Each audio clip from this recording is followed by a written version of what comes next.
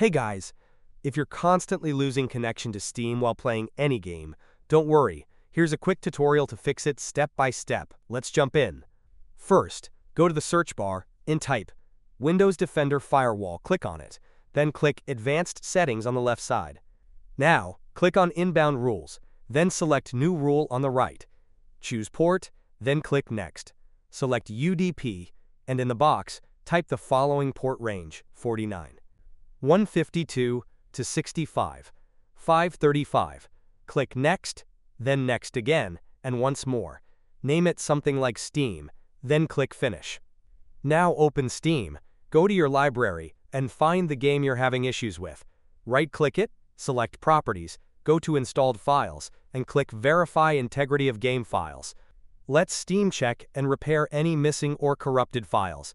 Open the Start menu, type CMD, right-click it and choose Run as Administrator. Click Yes when prompted.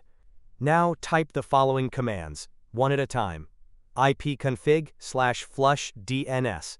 Hit Enter, then type netsh winsock reset. Hit Enter again. Once you've done all that, restart your computer. Your connection issues with Steam should now be fixed. If this video helped, make sure to like, subscribe, and drop a comment if you have questions. Thanks for watching, and happy gaming!